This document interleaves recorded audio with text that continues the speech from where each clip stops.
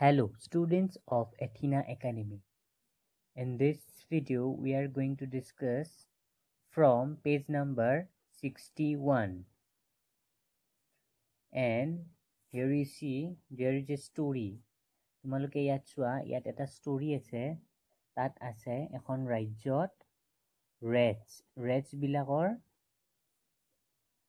Rates বহুত থকা বাবে মানুহবোৰৰ বৰ কষ্ট হৈছে হয়নে তাৰ ৰজাই কি কৈছে I want someone to catch the rats in a basket. For each rat you get 1 gold coin. ৰজাই কি কৈছে যে এই ৰেটছবোৰ ধৰিবলৈ তেওঁলোকক কোনোবা মানুহ লাগে হয়নে আৰু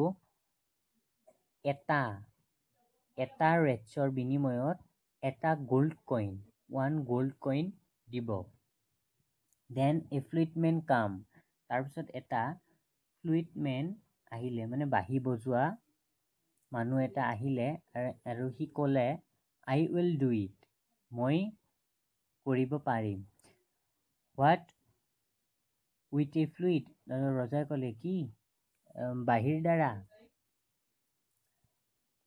তাৰ পাছত এই ফ্লুইটমেনে সেই কামটো কৰি দেখুৱালে and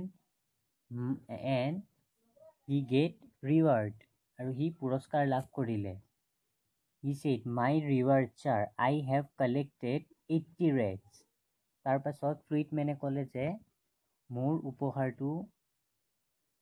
উপহাৰটো ছাৰ মই কিমানটা ৰেটছ ধৰিলো 80টা ৰেটছ ধৰিলো but how did you count so many rats ৰজাই সুধিলে তুমি ইমান নিগনি বা ৰেটছ কেনেদৰে কাউণ্ট কৰিলা then the fluitman said to him answered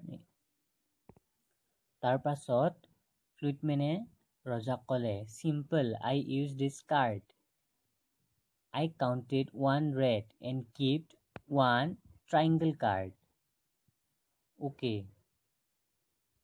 means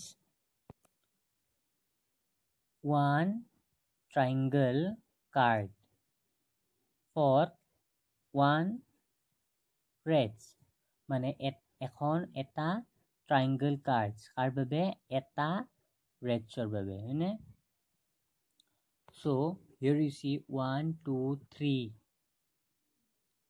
4 5 6 okay here you see 1 2 3 4 5 6 rats here you see 6 rats for how many rats 6 rats because 1 card is equal to 1 rat so 6 card is equal to 6 rats মানে এটা triangle cardsৰ বাবে এটা rats so 6খন কাৰ্ডৰ বাবে কেইটা rats থাকিব 6টা rats and for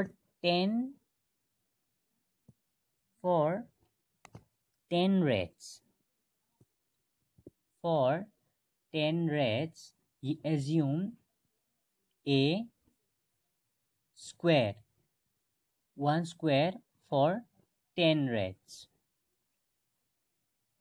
এটা square কেইটা ratsৰ বাবে 10টা ratsৰ বাবে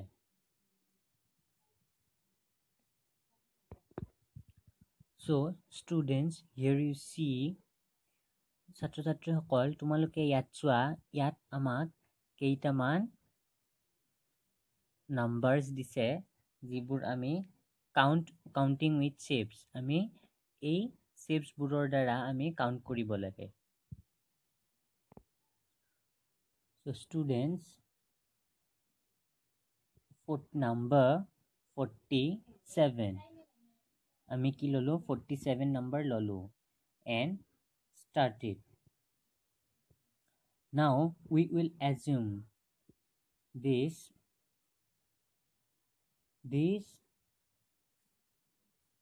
square this square represent 10 points. Okay, and this triangle represent number 1 points. So I want to show, so students, I want to show number 47 using this shapes.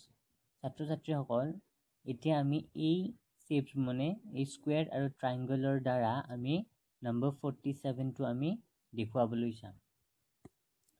Here you see 47 is equal to 4 tens and 7 ones. Okay, square is equal to 10 points and triangle is equal to 1 point.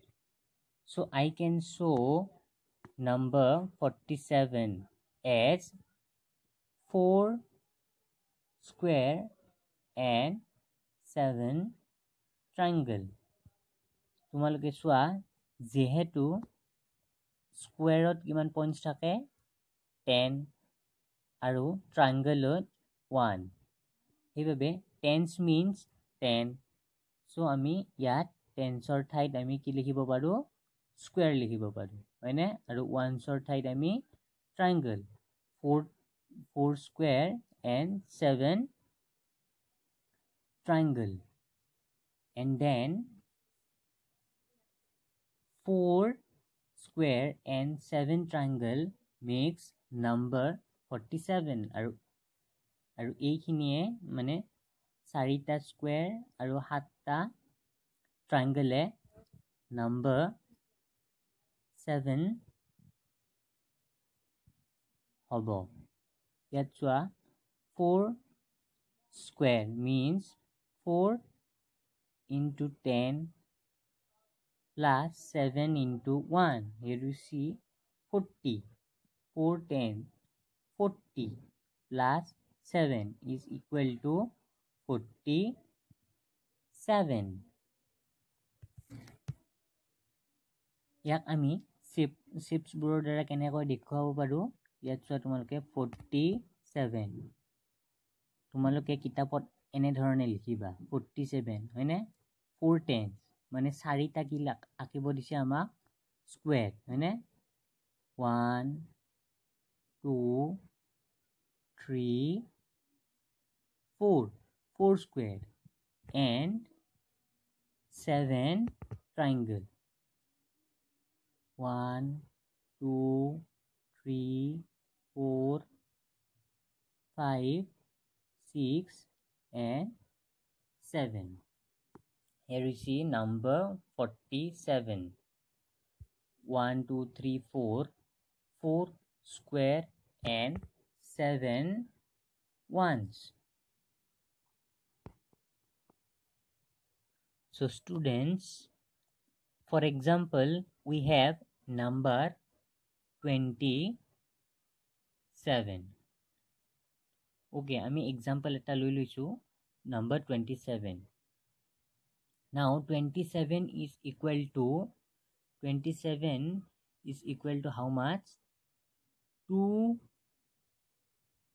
tens and 7 ones.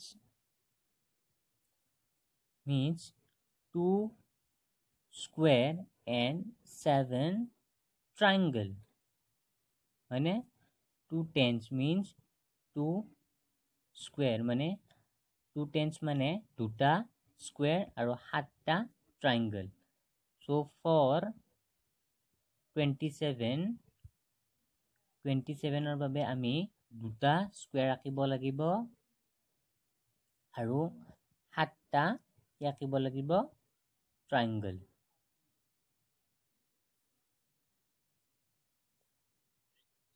And 7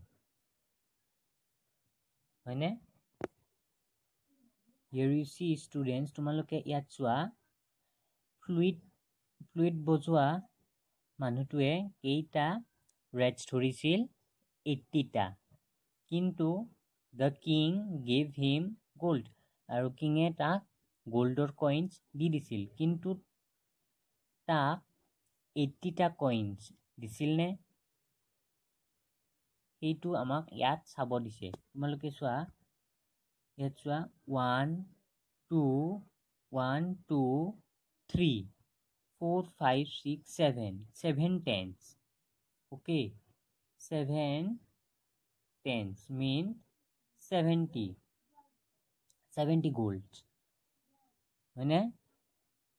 And here you see 1 2 3 4 5 6 7 8 8 gold coins means 78 gold coins মানে the king মানে ৰজাই কেইটা coins দিলে তাক 78টা coins দিলে মানে কিন্তু দিয়া কথা আছিল কিমান 80টা 78টা হে গোল্ড দিলে সেইবাবে using with the shapes square for 10 points triangle for 1 point for exercise I give you some homework মানে তোমালোকক ঘৰত এক্সাৰসাইজ কৰিবলৈ মই তোমালোকক কিছুমান হোমৱৰ্ক দিছো এইবোৰ তোমালোকে কৰিবা শেপস মই যেনেদৰে শিকাইছো ঠিক তেনেদৰে কৰিবা number 44 35 65 17 11 for 9 for